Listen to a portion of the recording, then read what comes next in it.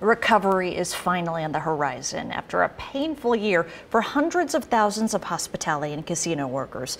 So I sat down to speak with Derek Stevens in the middle of March Madness. He's the owner of the new Circa Hotel and Casino, about the week that Vegas went dark. What he says we need to recover and how the vaccine has been a game changer to bring Vegas and more tourists back.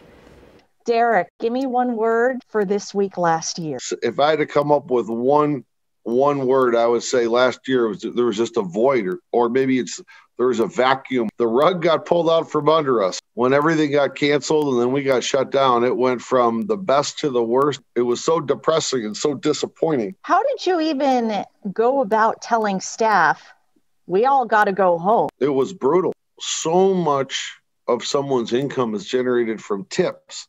All of the tipped employees. I mean, this was the week where you made enough money that you could, knock a mortgage payment down, where you could knock a car payment down. This was the week where, a lot of people funded their 401ks and did savings. When it got pulled out from everyone, it was, it was brutal because everybody wants to know, well, how long will this be? What was going on? You find out a little bit later, it's even worse than you thought. Well, what I did is I just started scheduling people on different days. And for me, I showed up at the D Inn at Circa. I was there 363 days, and I needed to do it just for myself, even if there wasn't anybody there besides just a couple security people. We maybe had a little bit of a benefit because while everything was so bad in April and May and June last year, when we reopened, we had, different mandates. So things were always changing and always kind of kept us on our toes. And then by the time we got to August,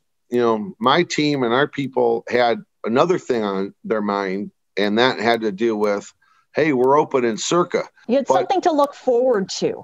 Yeah, we absolutely had something to look forward to in the worst year in all of our lives. Governor Sisolak is going to speak today. What would you say to those in charge as to what Vegas needs as Vegas reopens? There's nothing I haven't said to you, Jacqueline, in the last 10 minutes that I haven't talked to the governor about almost weekly. What do you tell him then? How I've lost people that are directors and supervisors. So they moved where the jobs are. We've lost people that can no longer live here. Some of the younger kids moved back home to their living with their parents. There's been such a big exodus of top talent that was recruited to Las Vegas. It's sad to see that. I'm glad when we opened Circa, it provided 1,500 jobs, but in the scope of Las Vegas, 1,500 jobs, doesn't really make that big of an impact when you've got hundreds of thousands of people that are laid off. How do you think the vaccine rollout and cases going down, how does that make people who come feel better?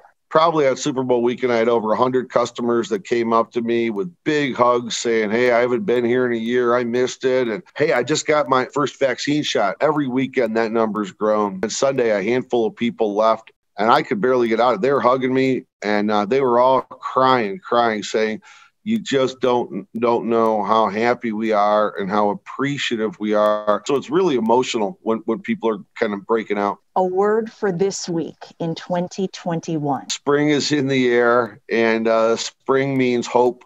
The crowds that come in are so excited for March Madness and for the spring weather and things coming back. Las Vegas is coming back, and you're going to see it.